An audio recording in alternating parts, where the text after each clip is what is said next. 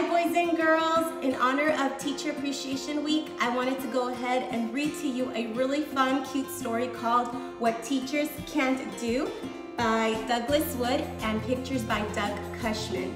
So let's go ahead and get started.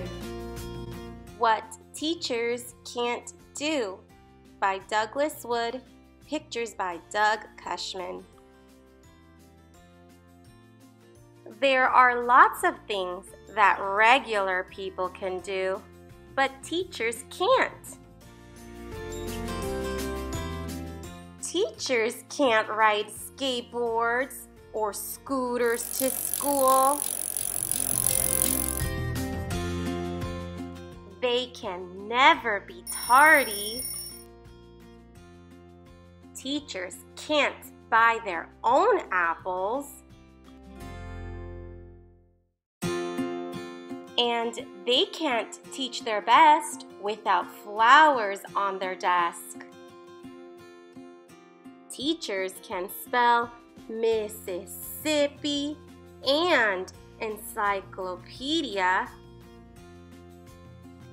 but they can't spell cat.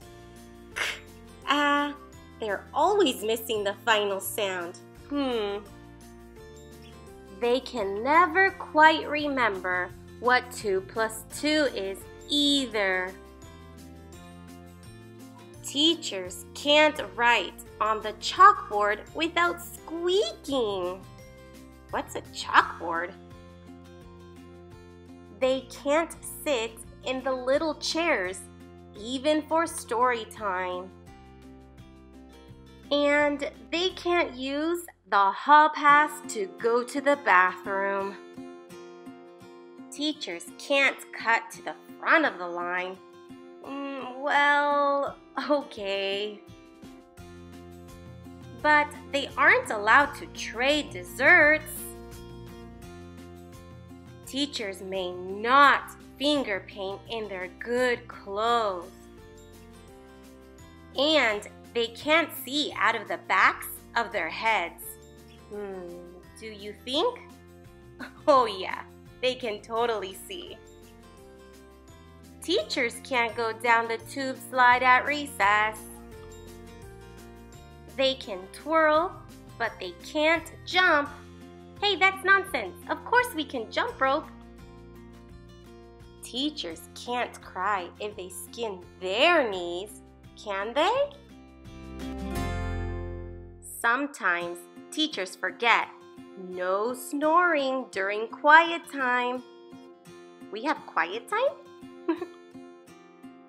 Teachers can't feed the salamander or guinea pigs by themselves. That's why we need special helpers. And sometimes they need help finding them. Teachers can never run out of smiles or smiley faces. No, never. Teachers can't wait to come back to school tomorrow. Aw, at least when school opens again. But first, they really need some help cleaning the blackboard. Is a blackboard like a chalkboard that was mentioned before? And the erasers. Good thing we don't have chalkboards anymore. No one knows why there are so many things teachers can't do. Maybe because they're so busy doing the thing they do best of all. Teaching you. And that's it, boys and girls. Remember to give your teacher a big thank you and know that we all miss you and we're thinking about you every single day. Take care. Bye-bye.